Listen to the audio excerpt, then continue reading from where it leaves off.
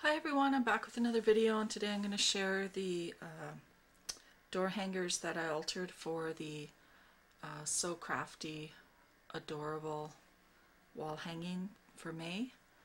And we had to do 3 door hangers, one in pastel spring light colors, one Americana, and one with a sign on it like "Do Not Disturb Crafting in Process" or something. And these are the 3 hangers I came up with. We were supposed to include a pocket with a tag.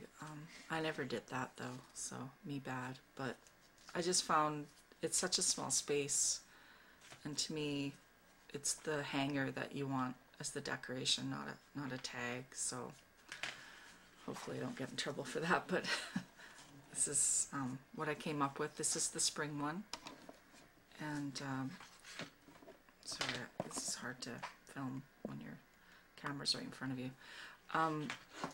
I used the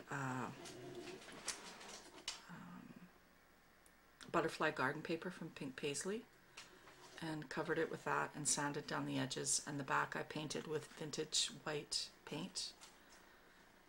And then I inked the edges with old paper, and I just added a bunch of flowers and Prima bling and stuff. So I've got some Prima and Recollection flowers, and this was a flower I got from Iraq, from Crystal on YouTube is her YouTube name. And then added some Recollection bling, some Prima bling, and a little acetate butterfly, and then this Prima candy spray and a Recollections butterfly, and then some bling coming from it, like a little trail. And so that's my spring door hanger. So like I said, so once you put on all the stuff, I didn't really know how to do a tag, so hopefully that's okay without the tags.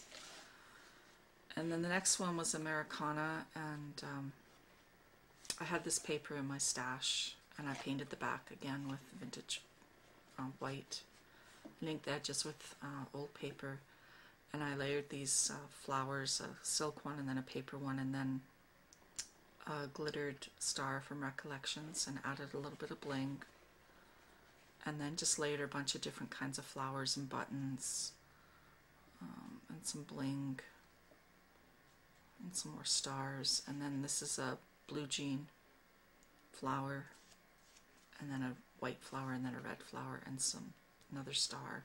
And then I ran some different colored embroidery thread through the different buttons. And that's my Americana one. And then the third one is my sign one. And so then I used the butterfly garden paper again from Pink Paisley and painted the back again with the vintage white. And I cut out a bird cage and a little bird with the Tim Holtz dies, and covered it with the Pink Paisley paper, and added some stickles to the paper and a little bling for the bird's eye. And then I added some jump rings here to the bottom, and these little Maya Road chandelier crystals.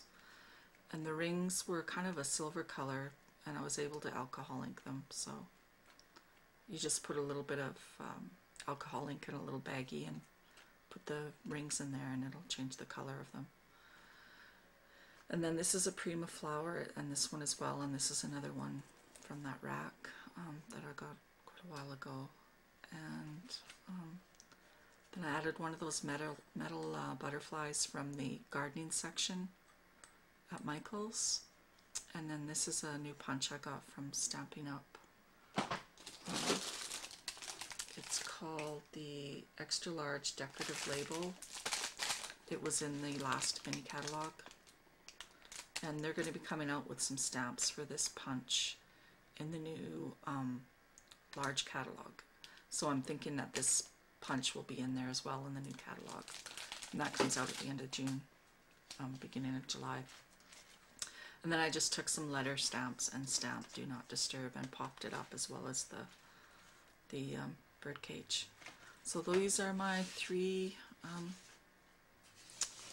altered door hangers. Like I said, hope it's okay I didn't put a tag in them, but I think they're pretty enough without the tags, and I think the tag would have just took away from the door hanger.